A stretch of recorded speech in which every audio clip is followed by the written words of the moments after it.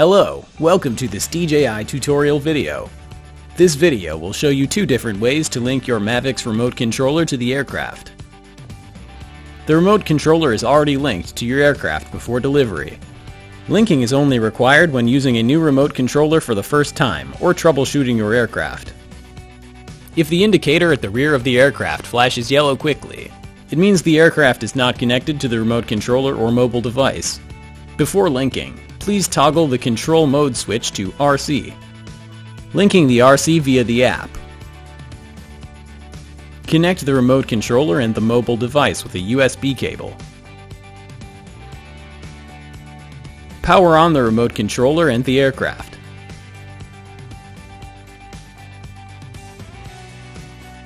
Launch the DJI Go app. Enter camera. Select Linking RC. And press the link button on the Mavic.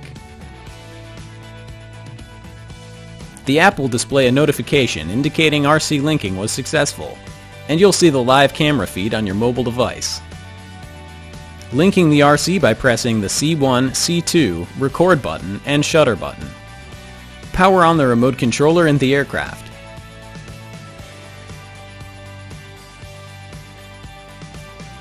Press the C1 and C2 buttons on the back of the remote controller and the record button.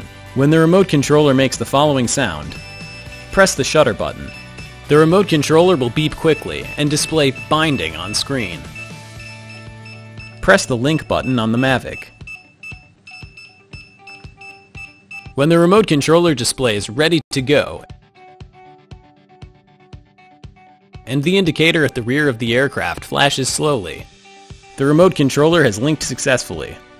Please note, hold the C1, C2, and record button before pressing the shutter button. The aircraft and remote controller should be within 2 meters of each other during linking. If linking fails repeatedly, please contact DJI support. Thank you for watching.